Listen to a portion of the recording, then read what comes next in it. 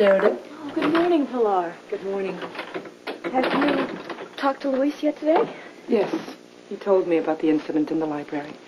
Luis told you he kissed? Luis kissed you? Sheridan, I'm so sorry. He had no right. I'll go talk to him. No, Pilar, don't.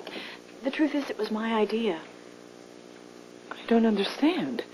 He said only that you took him into the library, hoping to find some information on my Martin's disappearance. Only Julian found us. I kissed Luis so my brother wouldn't suspect what we were really up to. Not that I think there is any evidence linking my family to Martin's disappearance. And that's why I helped Luis in the first place.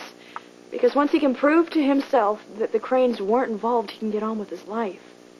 Well, I know he still has some questions he wants answered. I wasn't aware that it weighed so heavily on him. Luis told me that he can't even think about getting married or settling down until he knows what really happened to his father.